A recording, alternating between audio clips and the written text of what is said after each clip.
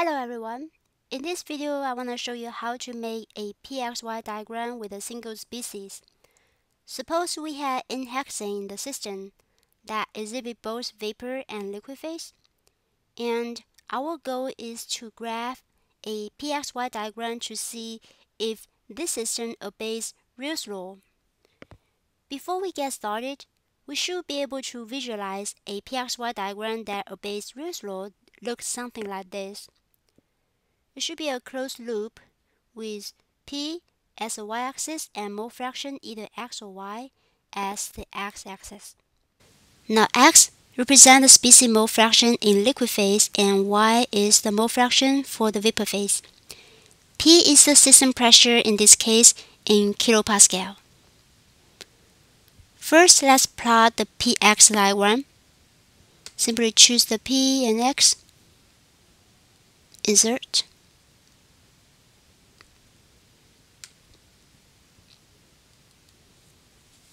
Change the chart title.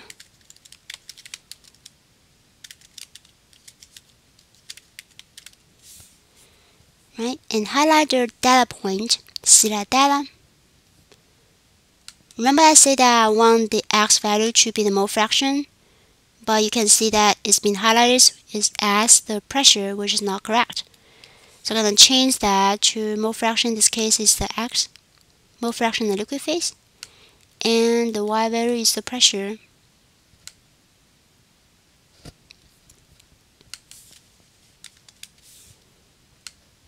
Next, I'm going to plot the Py diagram.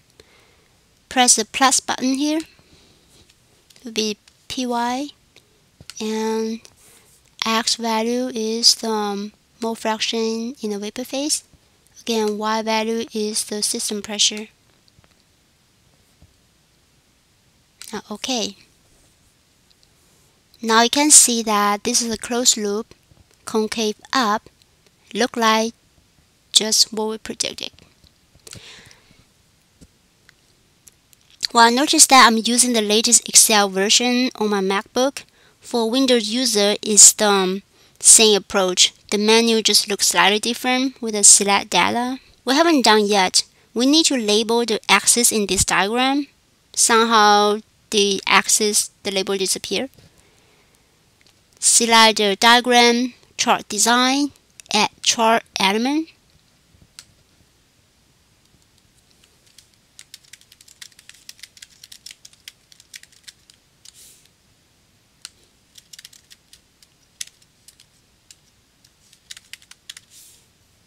Do the same thing to the y. I don't know why it doesn't appear at the same time. You have to do one at a time.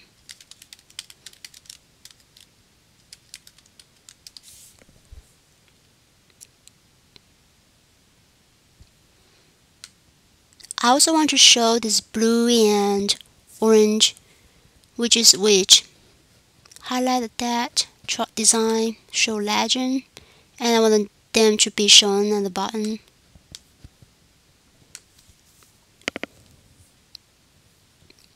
Now, how to read this Pxy diagram? Suppose we take a certain mole fraction, let's say take 0.4. When the system is at high pressure, it will exhibit as liquid phase.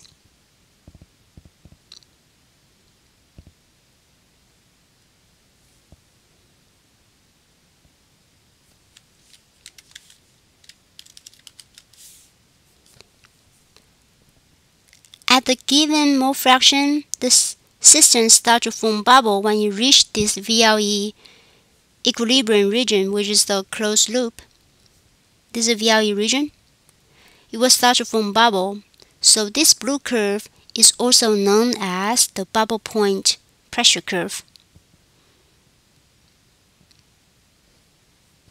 We can change that. Double click, select data again, change the Px as the bubble point pressure curve. And the other way, Py will be our dew point pressure curve. So at this mole fraction, when the system pressures continue to decrease, it will reach this region as the vapor phase.